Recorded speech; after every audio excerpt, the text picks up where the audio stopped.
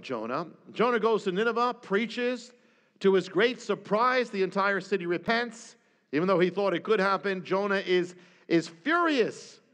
Except for Messiah, Jonah has to be the most successful minister in history, and yet the most miserable over his success.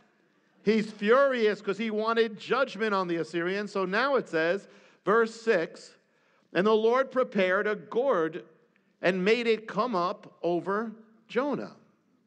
God intervenes again, causes a plant to come up, gives Jonah shade, but then God intervenes again. Verse 7, but God prepared a worm. When the morning came, the worm ate the gourd. Jonah's not happy again. Then God intervenes another time. Jonah 4, verse 8. It came to pass when the sun rose, God prepared a strong east wind, and Jonah is not happy again. Now, what does that have to do with today, where we are? Well, turn to one more scripture, Psalm 90, the Psalm of Moses. We read it last night. The Psalm of Moses. Actually, you don't have to turn because I'm going to focus on one verse, but you should know it. It's in the Psalm of Moses, Psalm 90, where he says, teach us to number our days, O Lord. We can have a heart of understanding. Teach us to number our days. Now we understand that. We are to number our days. It's important to number your days. You don't have forever. Number your days and know how long you have and know that you don't have forever. So do what you have to do now. We are here for a limited time only. So do that, and that changes the way you look at life. But here's the thing. In Jonah, when it says in Jonah 1:17, the Lord prepared a great fish to swallow Jonah, the word for prepared is the Hebrew word manna. Try it. When it says in Jonah 4:6, the Lord prepared a plant, he made it come up over Jonah, the word is manna. Jonah 4, verse 7, when it says the Lord prepared a worm to eat the plant, it's manna. And when it says the Lord prepared a wind to come, it is manna. Manna is what God did with the fish. It's what God did with the plant, God did with the worm, and God did with the wind. God manned the fish, manned the plant, manned the worm, manned the wind. But here's the thing. It says in Psalm 90, in the Psalm of Moses, teach us to number our days, but the word in Hebrew is manna. Same word as in the book of Jonah. In other words, God manned the fish. What he did, when he manned the fish, you are to manna your days. God manned the plant, you are to manna this year. As God did with the wind, you are to do with 2016. How? It says, teach us to number our days, but it's manna our days. That means what God did in Jonah, that is what we are to do. There's so much revelation here. You can translate it as teach us to prepare our days. Prepare our days. Now, you can only prepare something if it's not here yet. It says prepare our days. We think of days, they come and that's all. You just, here's the next day it came. But here it says in the Bible, prepare our days. How do you prepare our days? That's why it says teach us to. We have an idea that just, the days come. What's going to come in 2016? What's going to happen to you? What's going to happen in the world? What will happen in America? What will happen to you? Well, we don't know everything that's going to happen. We don't know all the details of what's going to happen. What will it bring? But whatever happens, see, we have no control over our days. We think they just come, and if a good day comes, then we have a good day. If a bad day comes, I'm having a bad day, then we had a bad day. Or a good year, or the world, it was a bad year. But that's not biblical. Not biblical. You see, we cannot say what each day will bring. Or but whether the day is good or bad, we can say. That's different. You've got power over that. It's not dependent on the day or the circumstances of the days or the year. It's dependent on you in God. Proverbs 15, verse 15 says, all the days of the afflicted are evil, but he who is of a cheerful heart has a continual feast. Think about that. Now, a natural way of thinking is the opposite. It should read this way. If we were writing it in the natural, it should read this way. Those who have evil days, bad days, are afflicted. But it doesn't say that. It says the days of the afflicted are evil. And it should read, he who has a continual feast has a cheerful heart. It doesn't say that. It's the opposite. He who has a cheerful heart will have a continual feast. In other words, we naturally think it's the day or the circumstance that determines good or bad. It's what happens in the day. But the day determines whether you're going to be happy or sad. But the Bible says it's the opposite. It's the afflicted who determine the day being bad. And you see, the afflicted here means as an identity, or that's how you would take it. The people who are always in an afflicted state, afflicted spirit, complaining spirit, spirit of a victim, negative spirit, spirit of being oppressed all the time. All the days will be bad. The days follow the spirit. The days follow the heart. But he who is of a cheerful heart will have a continual feast. All their days will be good. The days follow the spirit. The time, what happens follows, whether it's good or bad, follows the heart, follows the attitude. Two people live in the same day, but for one the day is evil, bad, and for the other the day is good. It's the heart that makes the day, not the day that makes the heart. So it's not a matter of this year, what will this year bring, or what will the days of this year bring. You've got a choice. No matter what happens in the day, you've got a choice. No matter what happens in this world, in this nation, in your life, you've got a choice. You can have a good year, regardless of what happens around you. That's part of the secret. Teach us to prepare our days. When God prepared the fish became an active agent in the story to bring things into God's will. When he prepared the plant, the worm, the wind, each became an active agent to bring about the purpose of God. Now, the fish existed before God prepared it in this way, as did the worm. It doesn't say God suddenly created them in that way, that day. He prepared them. They existed. Before he prepared them, they were just doing their thing. The fish was swimming. The worm was worming, crawling, being a worm. But when God prepared them, they became agents of God's will, active agents. So too, days are days. In a sense, they're neutral. That's why you need to prepare them. When you prepare your days, you're making them active agents. You're setting them, you're committing them to accomplish the will of God. Notice God is not passive in the story of Jonah. He's active continually. It wasn't the fish that had its way. It wasn't the worm that had it. It was God's will that had its way. He prepared it. So the days are not to have their way over you. The circumstances are not to have their way over you. They're not to determine whether you're sad or happy or frustrated or blessed. You are to have authority over your days in God, in his will. Not that you can determine everything that happens in your life. You cannot. But you can determine whether the day is good or bad for you. You can prepare a day to commit the days to serve the purposes of God. If you live in the will of God, in the will of God is the authority of God, then even days submit to God and to those who are in God. Paul was in prison. Paul was beaten, and yet he had a good life. The days did not determine Paul's life. Paul in God determined his days. You are not supposed to be a passive player in this world, acted upon by circumstance, determined by what happened, determined by your childhood, or determined by the problems. You're to be active, acting upon the world. What does God say? What did Messiah say? You are not the mirror of the world. You are the light of the world. Light acts upon the world, acts upon circumstance, not circumstance on light. Light acts upon whatever it is, so you're not determined by what's around you. You're not supposed to be. You are the light. You act upon. How do you prepare your days? Another secret you'd only see in the Hebrew. 1 Chronicles 9, verse 29 says this, talking about the Levites in the temple of Solomon. Some of them were appointed to oversee the vessels and all the instruments of the sanctuary. Levites were put in charge. Some of the Levites were put in charge, ordained, appointed for this. Well, the word here for appointed for ministry is manah.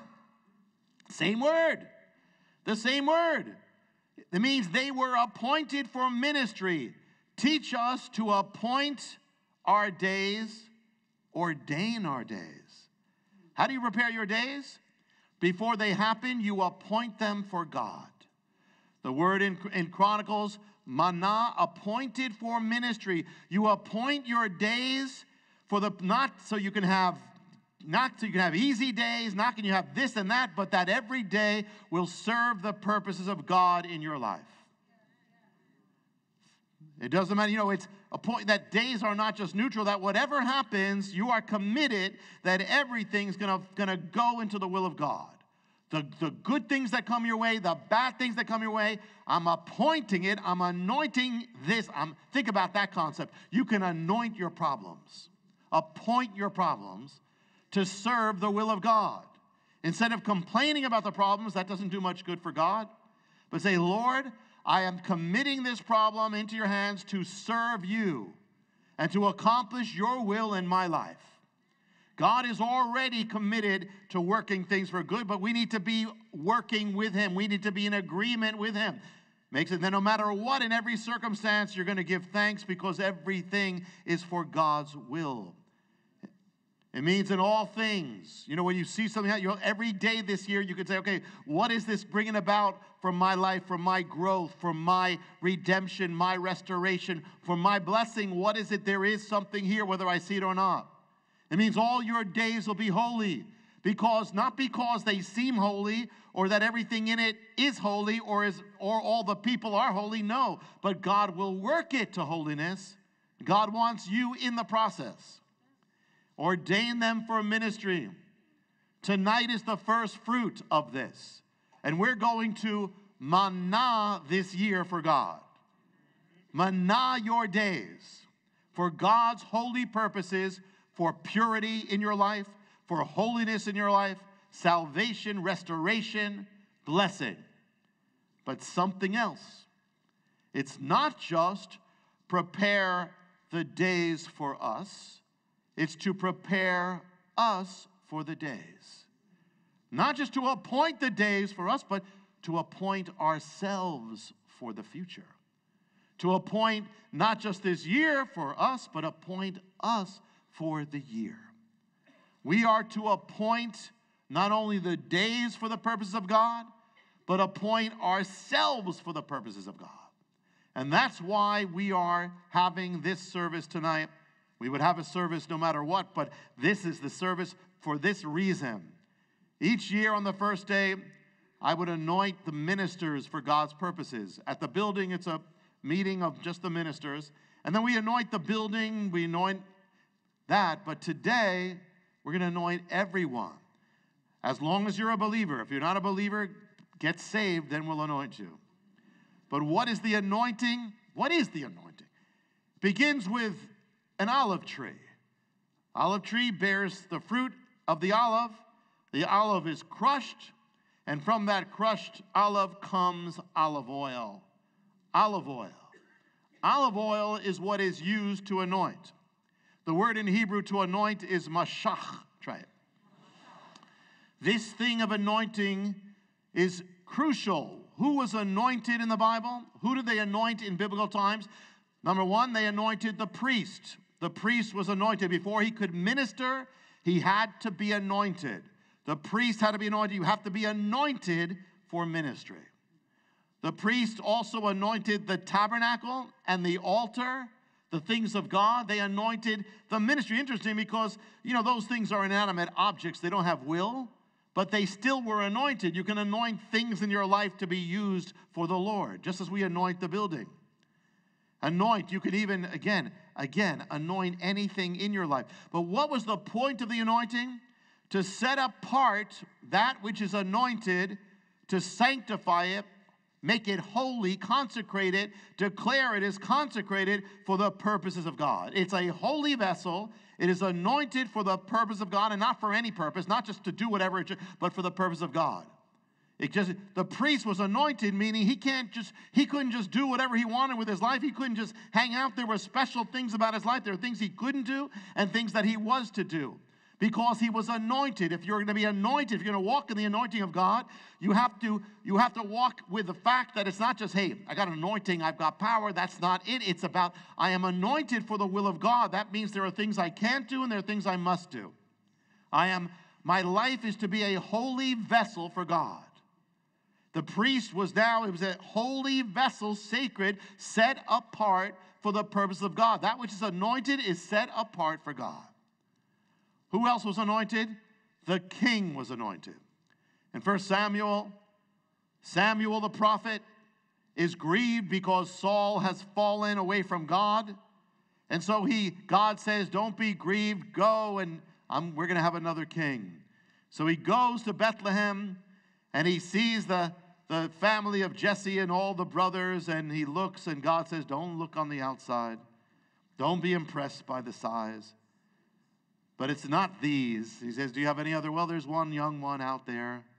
They bring him in. They bring him David. He sees David. God says, this is the one. Anoint him. What happens? He anoints him. He might have had a horn of oil. Anoints David, the least likely. And David is going to be the king of Israel. The anointing is the first thing that does it. The anointing, and then he's going to be king. And he's set apart now. David is set apart for all the purposes of God. He's anointed to be the king. Now he's going to see a lot of resistance. A lot of things are going to go all different ways. Things will look bad, but it's all going to be leading to that. The anointing is linked to bringing about the purposes of God. God told Elijah, anoint the man Jehu. Jehu would be anointed to bring judgment to the house of Ahab and then become king. But there's something else here. And of course, there are times the anointing just comes on. Well, the something else here. What does the olive oil speak of? What is the olive oil about? What is the anointing about? The olive oil is a physical vessel that represents a spiritual reality. It represents the Spirit of God, the Ruach HaKodesh. The anointing of the oil represents the anointing of the Spirit. Oil flows, the Spirit flows. I remember I once went to a guy we heard on the radio. We were new believers, and he had an old-fashioned revival tent meeting. Some of you actually remember this man. And he's preaching and preaching. And at the end, he says, so now we're going to have the anointing. And so we said, okay, that sounds good. We went up, and it was kind of like an assembly line thing. You walk through this thing, and they usher you through, and because there's a lot of people. But this guy didn't just do like a little thing like this. This guy, they must have gone to the supermarket, gotten all this Wesson oil, and boom, like it was flowing. We're flowing. It's all over, everything wet. We're greasy. We're this. And it was actually pleasant, except that we ruined all our clothes. But the oil flows. It's a symbol of the Spirit flows. The Spirit, the oil anoints. The Spirit anoints. The oil signifies special, holy, set apart. The Spirit signifies special, holy, set apart. And look at the connection in the Bible. It says Samuel anointed David, and it says he anointed him with the oil, and what happened? The Spirit came on him. The oil, the Spirit. In Isaiah 61, listen to what it says. The Spirit of the Lord God is upon me, because he has anointed me to proclaim good news to the poor, to bind up the broken, proclaim freedom of the captives, release from darkness the prisoners, and proclaim the year of the Lord's favor. The Spirit of the Lord God has anointed me to do what? To do the will of God. That's the anointing isn't so you can do whatever you want. It's not so you have power over other people. The anointing is for you to do the will of God. Proclaim the good news, gospel. Bind up the broken. Set the captive free. Proclaim God's favor. How did Messiah begin his ministry? Messiah, now remember in the Hebrew scriptures, before they began their ministry, they had to be anointed. How did Messiah begin his ministry? He began his ministry at the Jordan River. And what happened? the Spirit of God came on him. The Spirit came on him, and then after that, after the wilderness, he went to the synagogue for the first time to open up his ministry. They gave him the scroll. It was Isaiah. And what did he read in that synagogue? What he read, no accidents in God, was, the Spirit of the Lord God is upon me because he has anointed me to proclaim good news to the poor, to bind up the broken, set free the captives. And then he closed it and he said, today in your hearing, this scripture is fulfilled. He began it with the anointing of God. That is so biblical. Well, you'd expect him to be biblical. Saying he was anointed by the Spirit of God, then the ministry begins. Everything begins with the anointing. Who is he? He is called the Christ. What does that mean? Christ comes from the Greek word oil. It's a translation of the Hebrew word Mashiach. What does Mashiach, Messiah, sound like? Mashach, the word you just said, anointed. Mashach, put a little variation, becomes Mashiach, the anointed one. So anointing must be very important for us because we follow, our faith centers on the Mashiach, the Messiah, the anointed one. In whom is the anointing of God? He is the anointed. He is the most anointed. He's the epitome of the anointed. His name means anointed, his title. He is the most set apart for God. He is the most holy, sacred vessel of the purposes of God. What was he anointed for? To bring freedom, to bring good news, to bring healing, to bring restoration, to bring liberty, to bring grace, salvation. He is the anointed. What does the anointing of God do? What happened when the Spirit of God came upon the people of God? When the Spirit of God came upon in ancient times, it says the Spirit of God came on them and they started to prophesy, the gift. When the Spirit of God came on Samson, he didn't prophesy. He went crazy. But he became mighty. He was able to do mighty things and ultimately defended Israel, even despite himself. The anointing worked to defend Israel against the Philistines. He was given power. The Spirit of God came upon the man named Bezalel. Bezalel, it says what happened? He became wise. He became able. He was given knowledge and understanding by the anointing of God, so that he could build the tabernacle of God. All of a sudden, he didn't go to school, he just got it to do what. So what's the anointing? The anointing allows you, enables you to do the will of God and to fulfill the calling of God on your life. The anointing of the Spirit gives authority, it gives ability, it gives giftings. When Messiah, you see it in the scripture. You see Moses is going up the mountain, ending his ministry, but before he does, God has him give his mantle on Joshua. And it says the Spirit came. And then Elijah goes up into heaven. He goes up to the heaven, and what happens? His mantle literally falls down and goes to Elisha, the anointing of Elijah upon Elisha. Messiah went up to heaven, ascended to heaven. So where was the mantle? Who did he anoint?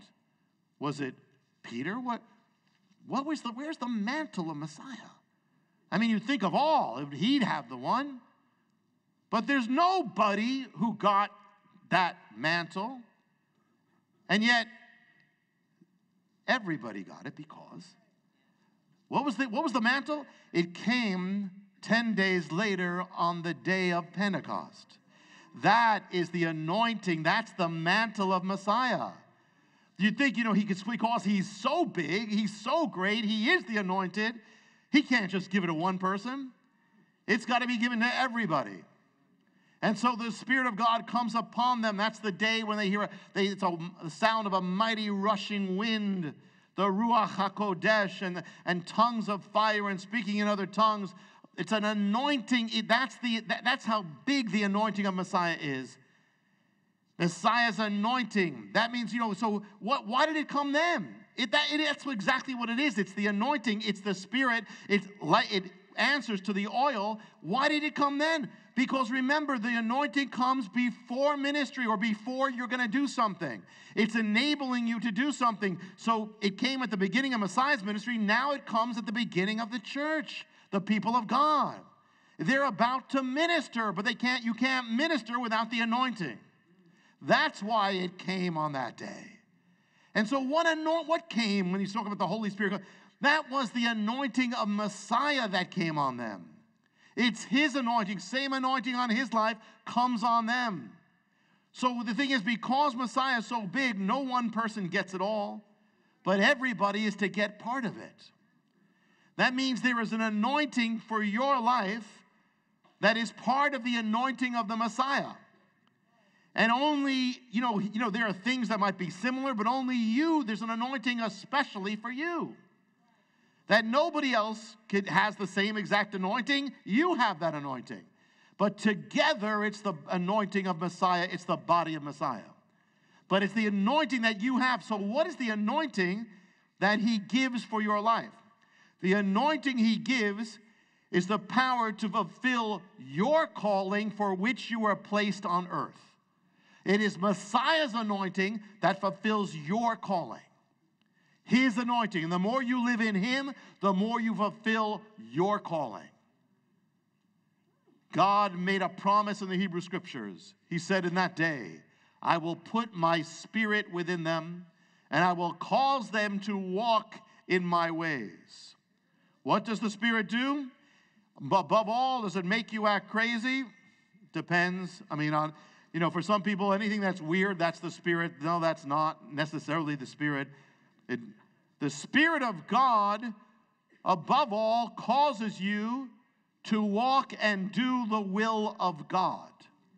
It's his Spirit. It does his will. It causes you to walk away from that which is not the will of God. It causes you it anoints you not to walk in sin, but to walk in the way of God, to please God. That's what the Spirit does. To start turning you away from the unholy things, because it's a Holy Spirit, and causes you to start doing holy things and actually desiring holy things and not desiring the other things. Start doing pure things. It causes you to stop thinking unholy thoughts and start thinking pure thoughts or moving in that direction. It causes you to want the will of God. You say, well, how come in my life it's as much as you let, because you have a choice. But that's the anointing of the Spirit, to rejoice in what's good and to stop rejoicing in what's not. It cleanses you, it ennobles you, makes you become what God created you to become. And the word used in the Bible speaking about the Spirit or what the Spirit gives, as many of you know, is dunamis. And dunamis comes from not just do we get dynamite from it, which we do, but dunamis from the Greek root dunamahi, which means literally, I can. It is the power to say, I can. Not as a political slogan, but a reality that I actually can. In other words, it gives you the power to become able to do what you could not do before the anointing. The power to do everything you need to do to fulfill your calling. Nothing left over that you can't do. That's why it says, I can do all things through Messiah who strengthens me. The power to do the will of God. It's the power, it's the ability, it's the authority. Now, if our faith is in the anointed one, Messiah, if we are called Messianic or Christian, means the same thing, that means that we must also be anointed. Because what it means is, of the Messiah means of the anointed.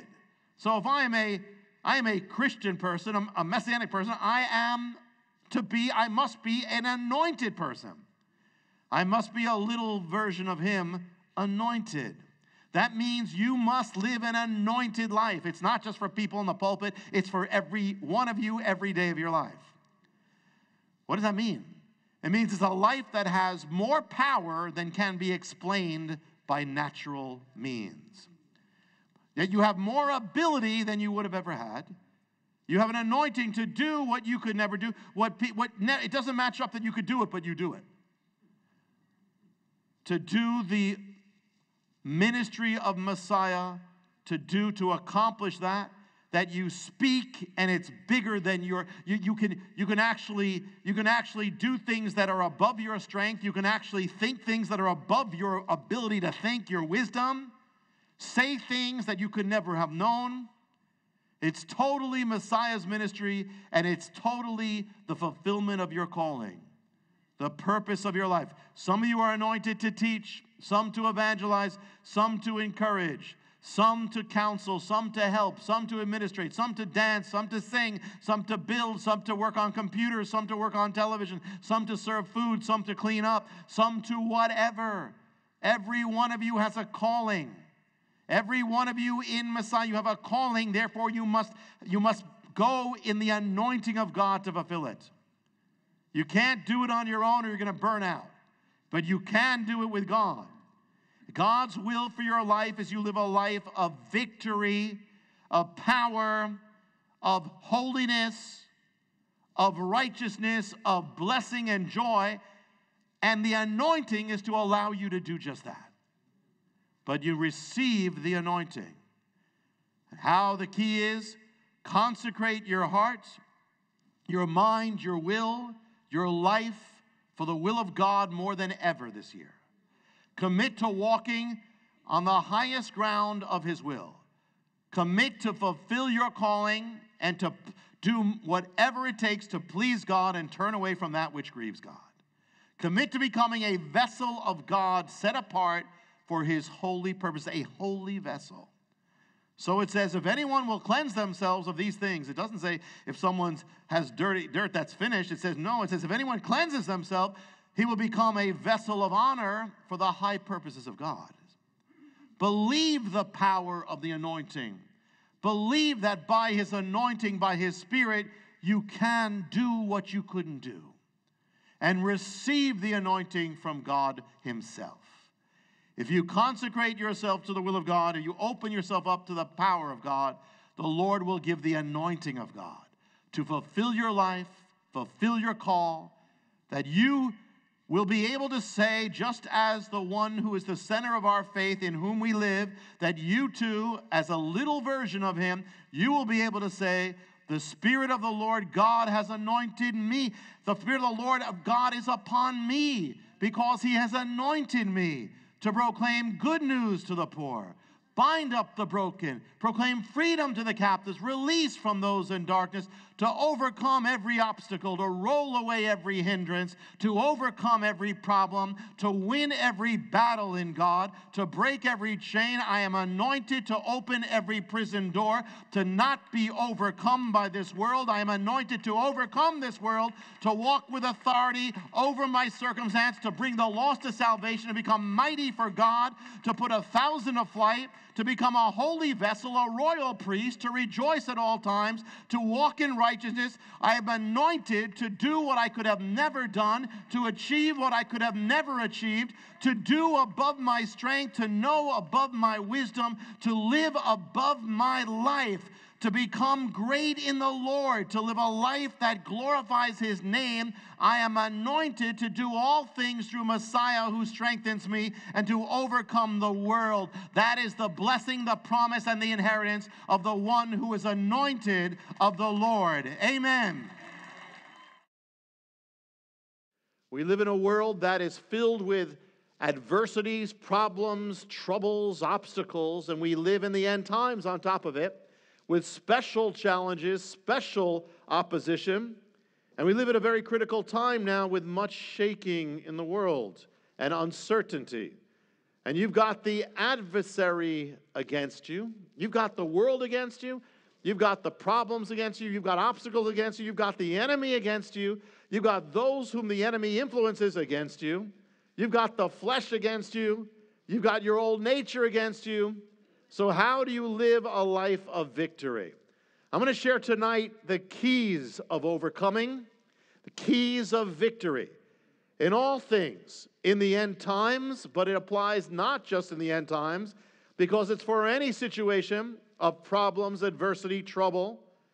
And this is the first time, I'm going to be gathering into one message, many keys. You might have heard me touch on some of them at different things, but it's going to be in one thing. So it's going to be this message will be like a victory pack, or the keys, a chest for the keys of victory to draw from. Any one of them applied can give you victory. I'm going to go quick.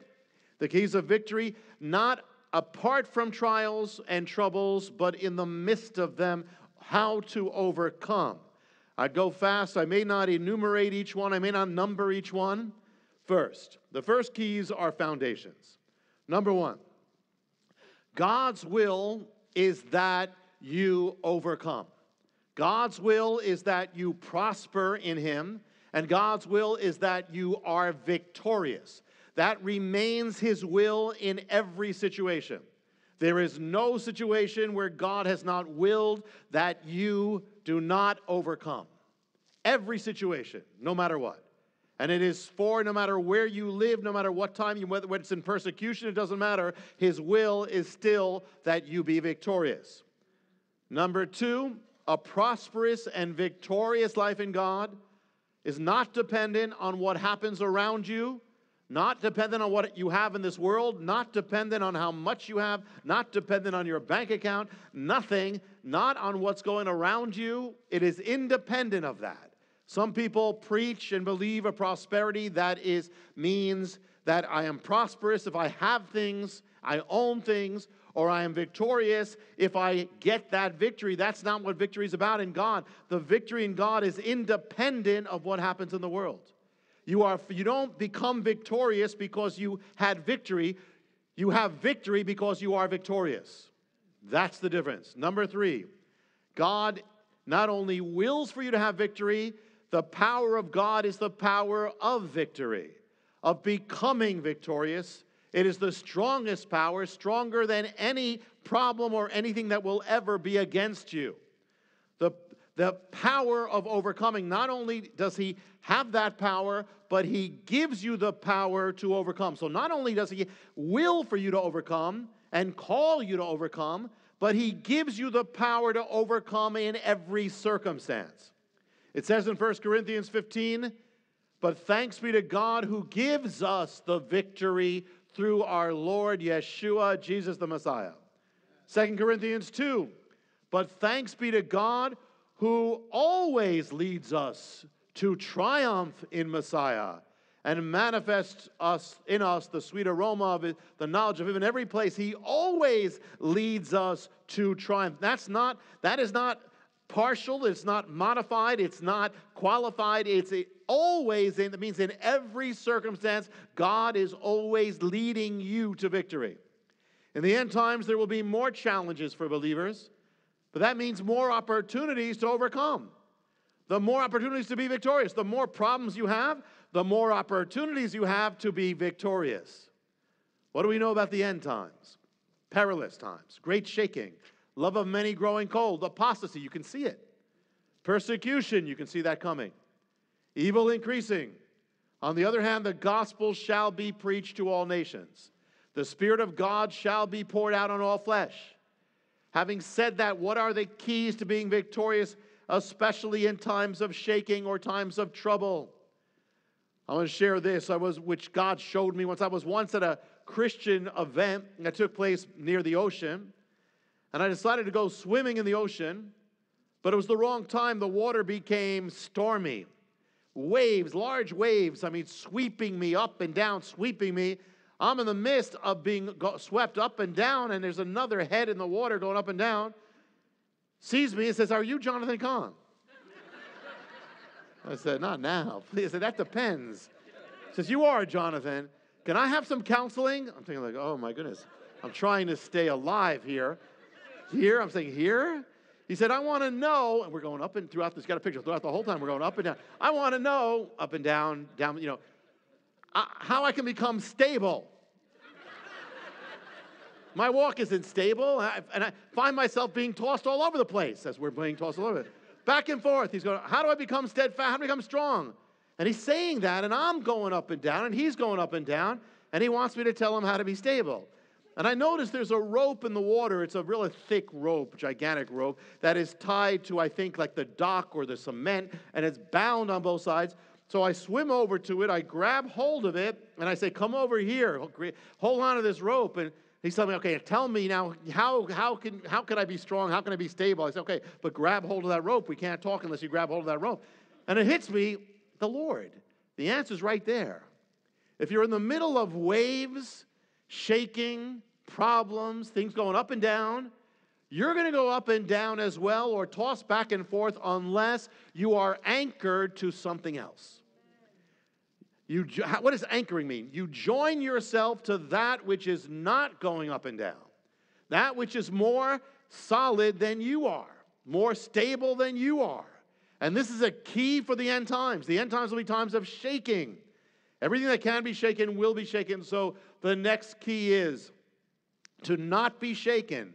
The key is being all the more anchored, rooted, bonded to that which cannot be shaken. You know, if you had a super glue, if you had a penny, or people do this actually. You have a quarter or a $50, and there are people who do this as a prank, and they actually super glue it down to like a rock or down to a sidewalk, and people go down and they can't get it up. Well, the thing is that, think about that. A penny or a quarter doesn't weigh much. But if you super glue it, if it becomes totally bonded to a boulder, it becomes as heavy as the boulder. Because all the weight of that boulder is joined to the coin. So the coin becomes as heavy as the boulder by virtue of its being bonded to it. So that tells you something right there. God is the rock. God is the heaviest thing in existence. Immovable, reality, solid, not going to move, not going to be shaken. The key is we're like the coin. The more you bind yourself to God, the more you become as solid with God's weight. The weight of God. It's all dependent on how much you bond together. If you're not really bonded, then it's not so. But if you bind yourself, then you become as strong, or as you become as heavy. All God's strength becomes yours. That's why it says be strong in the power of His might. So along those lines, now some specifics. Number 5. The Orthodox Jew wears tefillin. What is that? The phylactery. What is that? They put the box. It's a leather black box that they'll put on their forehead and wrap it around. And they're taking very super literally the command that says, you will bind my word to your forehead. Bind it. Bind it. So they literally have a box, a leather box. Inside is a word, a scroll, a parchment that's on their forehead. But, that's what they do. But there's something deeper. That's physical, but God is ultimately speaking about something spiritual. And what is that saying? To be stable in God, bind the word of God to your thoughts. As much, because you want to be stable, you have to bind your thoughts to the word of God. That's the same principle of the superglue. What you bind, what can go up and down, you bind it to what cannot be moved. See, if not, your mind is just going to go along with everything else. Things go up and down, your mind goes up and down. And you'll never be grounded. You want victory, you have to have victory in your mind. One of the first keys about your mind is your mind does not control you. You choose what you want to think about. Your mind is an instrument. It's an instrument that you use, just like you say, well, I don't have any control over my thoughts. Yes, you do. I mean, thoughts have an inertia to them, but you have control over your hand. You can open it. You can close it. I mean, there may be things coming influencing them, but the Bible says, gird your mind. Your mind doesn't control you. You have control over your thoughts. And the Bible says, take every thought captive. And as you change your thoughts, you will change your mind. And if you change your mind, you will change your life. It may take time, but the more you exercise your mind, focusing, choosing the thoughts of God, the more your mind will will dwell on the will of God. Take the word of God, bind it to your thoughts, more and more train your mind to be fixed to the word of God. Don't just let your mind go all over the place. Don't let your mind be led by its own thought. Don't let your mind be led by emotions. You'll never be stable. But have your mind grounded on the word of God, and you'll become strong. Number 6, binding. Next thing of binding, all the more. To bind your heart, bind your life to the presence of God, in the presence of God, to get plugged into God in prayer, in communion, in the presence of God, to get dwelling on Him at all times. That's going to make the difference of whether you're going to stand or fall. When you look at all the great people of God, you wouldn't think so. People don't think so. They don't think that people of prayer are very worldly good, but it's the opposite. The people who were the most powerful people in the world, in the Bible, were people strong of prayer. Moses, all the time in the presence of God.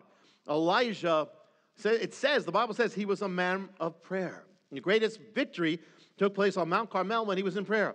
Paul was a man of prayer. He had visions. He went into trances, and yet he was so down to earth and practical.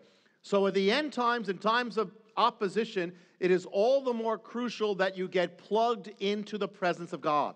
Practice being in the presence of God. I cannot emphasize this enough. It is the secret of all the strength that comes at your time with God. Number 7, the Orthodox Jew doesn't just put the word on his forehead, but also puts it on his arm, those phylacteries, those tefillin. He puts it on his arm. Why? Because God said, bind the word of God to your arm. Well, what does that mean? It's not such about physical things. It's about the word of God. What is your hand? Binding it to your hand. Your hand is your actions. You work, you move with your hand. You do things with your hand. So what is that talking about? Bind your actions to the word of God. Bind the word of God to action. God says do something, do it. Do the word of God, and it actually strengthens you. There's something especially powerful about doing this. The Lord gave a parable. A man builds his house on the sand, and it collapses. Another man builds his house on the rock. It stands in the midst of the storm. It says, and what is that? He says, the one who does my word. So is what? Is the man who builds his house on the rock. It's the same picture of binding to something strong. What does it mean? The more you do the will of God, there's something about it. It strengthens you to stand against anything. The one who does the word of God, who puts the word to action and joins his or her actions to the word, to the will of God, will be able to withstand any storm in life. Why? When you obey the word, when you do the word, you're joining the will of God to your mind, your will, your body, your muscles, your nervous system, your actions, your habits, your routine, everything. Your memory, the word of God becomes totally joined to you. And so you're binding all these things to the word of God. You become grounded, strong. That means when you obey God's will, if there's something you're not obeying, you are on shaky ground. But when you obey it, when you do what you know is God's will, you become solid. There's a power that comes with joining your life to the will of God. Next, number 8, emunah. Some of you know, some of you don't. The word for faith in Hebrew is emunah. Emunah. It's filled with riches because emunah comes from or also means truth. What is faith? It is truth come down. It's connecting yourself to the truth of God. Faith is grounded not on faith. Some people preach faith about faith. It's not about faith. Faith is about God. Faith is about truth. Faith is grounded to truth. And the word for truth also means solid or steady and solid and powerful or it cannot be moved. Well, when you ground yourself by the more faith you have, the more grounded. And I'm not talking about faith that whatever I say is going to come true or faith in fantasy, but faith in the word of God, faith in God grounds you. Remember, no matter what it looks like, the one who is on the side of God is on the winning side. No matter what it looks like, fight the good fight, Don't live as if you're on the losing side, because you're not, even if it looks like you are. That's the whole fight of faith. Believe you're on the winning side. Believe for victory, you must. Believe for good to prevail. Believe it. Be confident in it. And then act on it. Act as someone who is confident of victory in God. Live on the winning side. And lastly, a mystery about the end of the age. The age must close as it began. There was an Israel in the world then. Now, as then, Israel's back. There were Jewish believers and messengers of Messiah in the world. They're back. In the beginning of the age, there was an ungodly, anti-Christian, persecuting world culture. That's coming again. But there was a church made up of Jew and Gentile who were on fire for God. There was a book of Acts, a people who could not be stopped or suppressed or oppressed, who opened prison doors, who lived all out in the shadow of the cross and the resurrection of Messiah, who were bold, who were unafraid, who were filled with the joy of salvation. There was a revolutionary faith of a revolutionary people who literally changed the world. God wants that again. The greatest revival can yet be ahead. We are not here to survive. We're here to revive, touch the world. You can do that because the Spirit of God is again being poured out in the last days. God wants to raise up a people of the book of Acts, for the same God of the book of Acts is our God here and now. And as He poured out His Ruach HaKodesh, His Holy Spirit in the beginning, He will so pour it out in the end. For the eyes of the Lord search all over the earth, looking for the one whose heart is completely His, that He might show Himself mightily for that one. You be that one. You be that people. You be that man. You be that woman. And the greatest anointing will come upon your life. It's a good sign. You came tonight on a time when everybody's saying, can't come, it's a storm, stay inside. You didn't care about the storm. And that's good. God can use someone like that. If you'll say yes, not just to what's good, but yes to what is great and the greatest, highest calling, most glorious calling that He has for your life, then He will anoint you with an anointing that is high and glorious. It is time for us to live as they lived back then, to stand as they did, believe as they did. They did it, so we have a witness to it. It can be done. To keep going as they kept going, not to get overcome, not to get depressed, not to give up as they didn't, to break through chains, to press on, to open prison doors, to blaze as they did back then, and to overcome the world. You want biblical times? You got them. They've arrived. These are the days of Elijah. It's time to get single-minded. It's time to get all out, and God will bless it. It's time to get radical. Time to when you look at the days ahead, don't fear. Know that truly, the Bible said it, and attach yourself, bind yourself to it, that greater is He who is in you than he who is in the world. And live in His will, you'll prevail, you'll overcome, you'll be victorious in the name above all names, the name of Yeshua, Jesus, the Messiah, the same yesterday, today, and forever, greater than the darkness, greater than the world, greater than the devil, greater than your sin, greater than the powers of hell, the light of the world. Rise up in the calling of God, and you will be victorious in the